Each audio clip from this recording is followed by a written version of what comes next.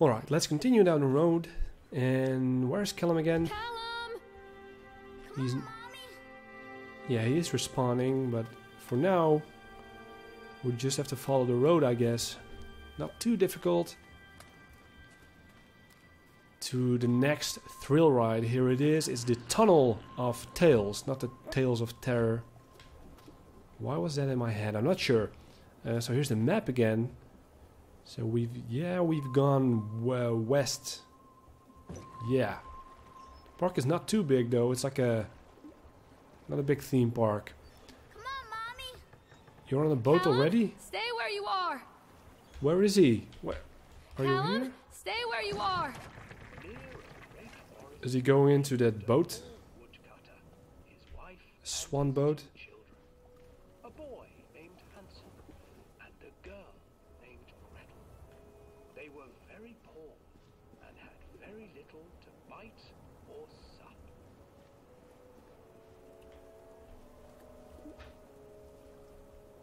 Is he reading a fairy tale? Hans and Gretel? Yeah, let's go inside it. Did Callum go inside his boat? Callum, tell Mommy where you are. Yeah, let's go ride the swan. Can we...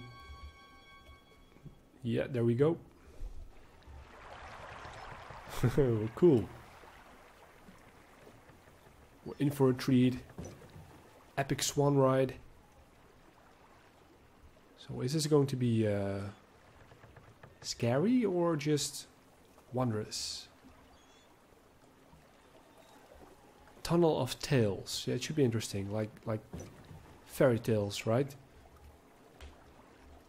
I guess we just have to endure this and look around.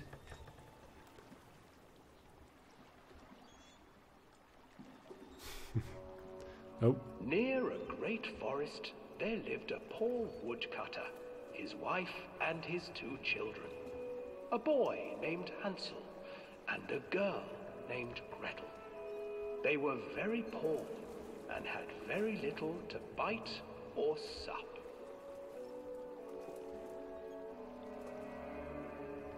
What will become of us? The woodcutter asked his wife one night. I tell you what, husband, we will take the children into the thickest part of the forest tomorrow and abandon them there. No, my wife, I cannot do that, said the man. Then we will all 4 starve, you fool. Hansel and Gretel overheard their parents talking, and Gretel began to weep. Do not fret, Gretel, Hansel said. He crept out of the hut and gathered white stones from the ground to fill his pockets.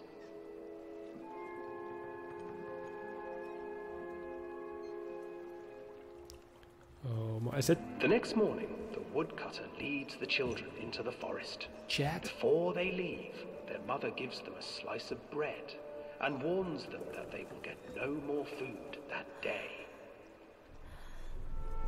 Clever Hansel leaves a trail of white stones behind them as they pass into the woods. When their father leaves them, the children wait a while, then follow the trail back to their parents' house. After receiving a thorough scolding from their parents for getting lost in the woods, the children are sent to bed without any supper. Hansel tried to sneak out and collect more white stones, but found that the door was locked. Tomorrow I will take them into the woods myself, the wife told the woodcutter. In the morning, their mother gave them a slice of bread and led them deep into the forest once again.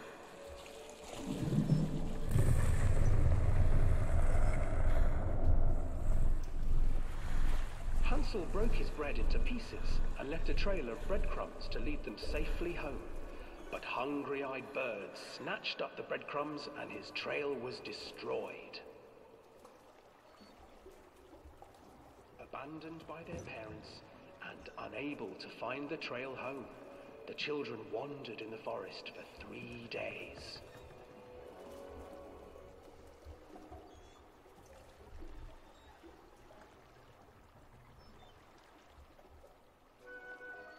The children stumbled into a clearing with an exceedingly strange house.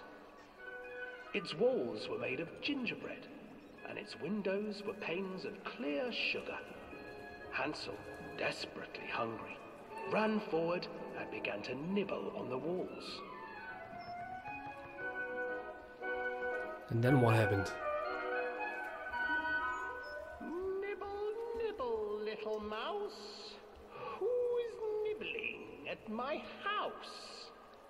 An old woman emerged from the house, sniffing the air and peering around with cloudy eyes. Oh, you dear children, who brought you here? Just come in and stay with me. No harm will come to you. But Hansel and Gretel stayed back, for the old woman reminded them of their cruel mother. Come, children, don't be afraid. I have something for you. The old woman offered them 2 enormous lollipops. The children took them and began to eat. You see, nothing to fear here. Come inside, the old woman urged, and the children, still licking their sweets, followed. I already know what happens next. Once inside the house, the old woman changed. She stuffed Hansel into a cage and put Gretel to work, sweeping and cleaning her hut. Alan, why did you go? Your brother will make a good mouthful, the old witch told Gretel. Once he is fattened up, I shall feast upon him.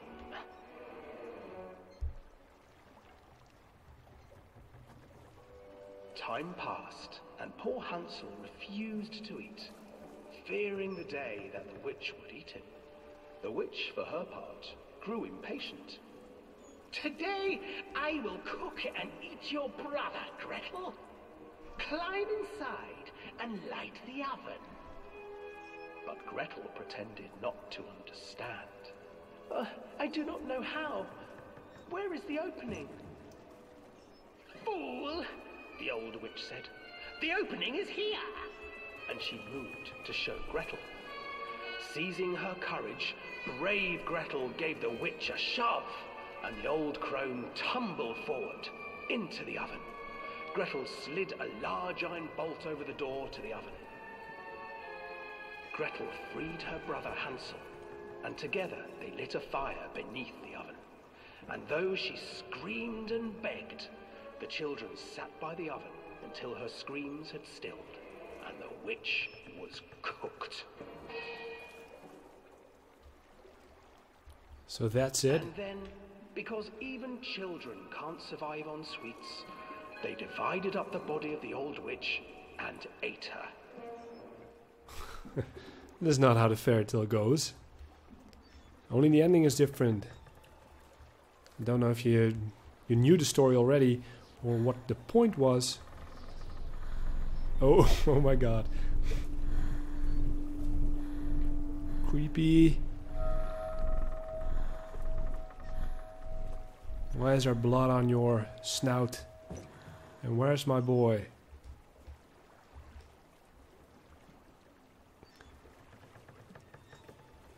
So I guess this is the end of this truly epic thrill ride, in which we learned the story of Hansel and Gretel.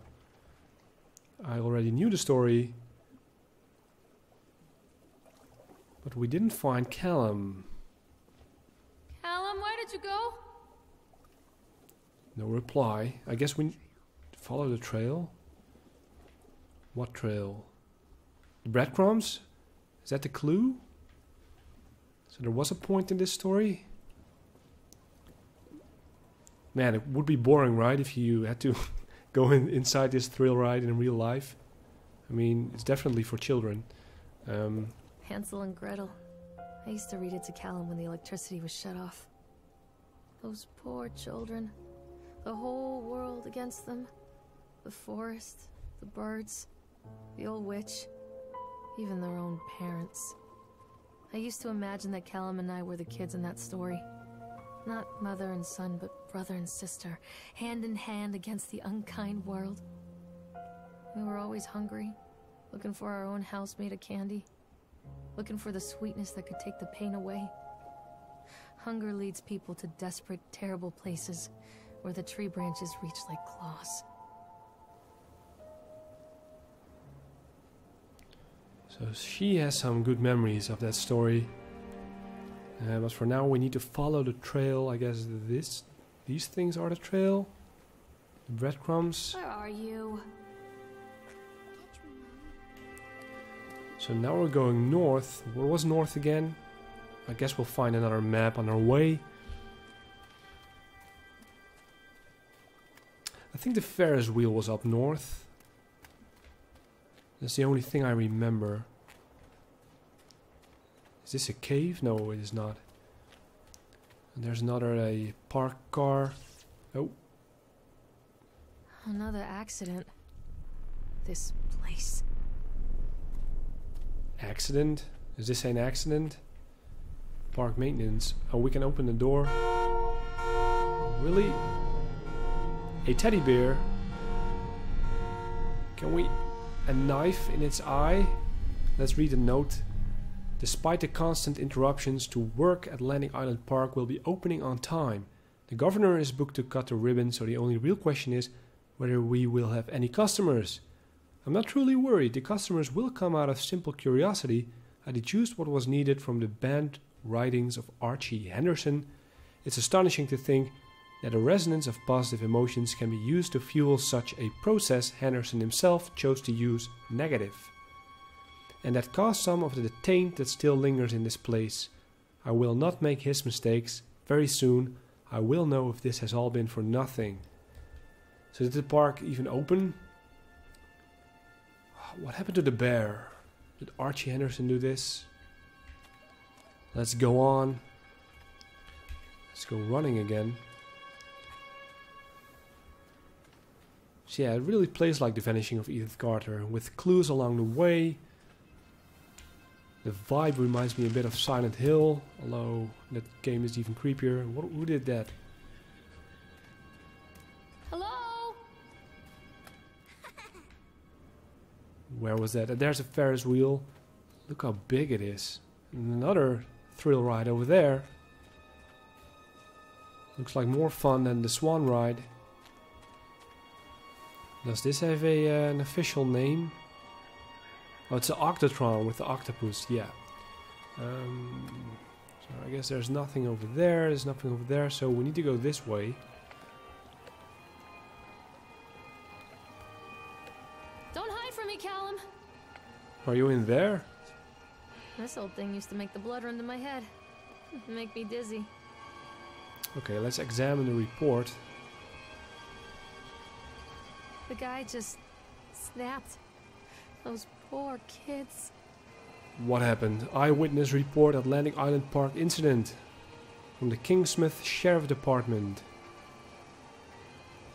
Officer on duty, Sheriff F. Bannerman. Witness name, Norma Creed. Statement. We were waiting for our turn on the ride. Frank, me and the boys. This fellow in the chipmunk suit is making an ice carving while people took photographs. Lawrence wanted to go over to him, but I've always been a bit wary of those suits. They give me the creeps. It's silly, I know. Anyway, the chipmunk man, he was carving and picking away at the ice. And at first we thought he was making some animals. Animal, like a tiger or lion, but as more and more ice fell away, when you first looked, it was like a human face, smiling out of that block of ice. But the more you looked at it, the more you saw that there was something not quite right about the proportions. Something unnatural that made your heart begin to beat just a little bit faster. Like you were prey and that thing in the eyes was a hunter. But then these teenagers walked up and one of them made a face at the carving and said something rude to the guy in the chipmunk suit, and then, well, he went berserk. For a few moments it was chaos. Everybody was running away from the guy, who had one of teenagers on the ground, and he was stabbing with the ice pick, and blood was spraying and people were screaming, and Frank and I had the kids and we were dragging them away as fast as we could. The last thing I saw before Frank dragged me away was that the eyeball of one of those poor kids has landed on the ice sculpture, making the horrible creature look more or less alive. That sounds very awful. No, I definitely don't want to meet this chipmunk. dude. Can we ride this thing?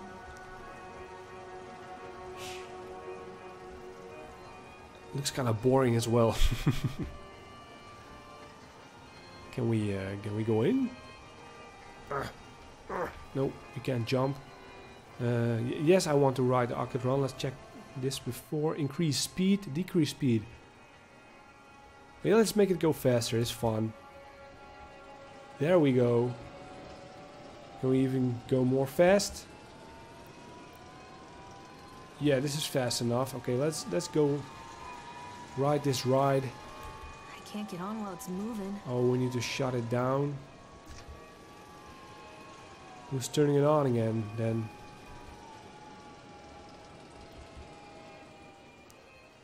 Let's decrease the speed over here.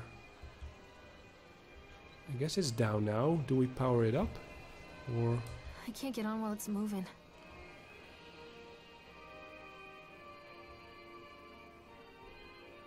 Yeah, it's standing still right now. Okay.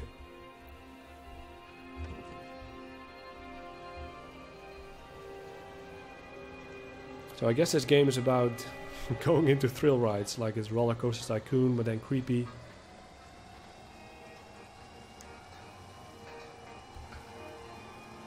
Where's Callum?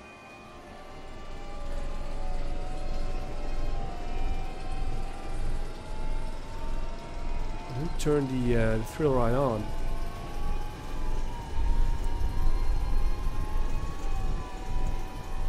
I have a feeling she's going to puke. Oh man, what is that? Creepy, creepy.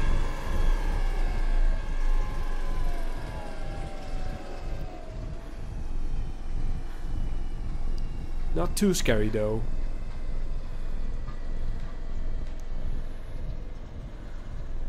We can handle it. For now. Okay, let's get out. This was boring as well. Oh, there's this dude controlling the machine. Oh my.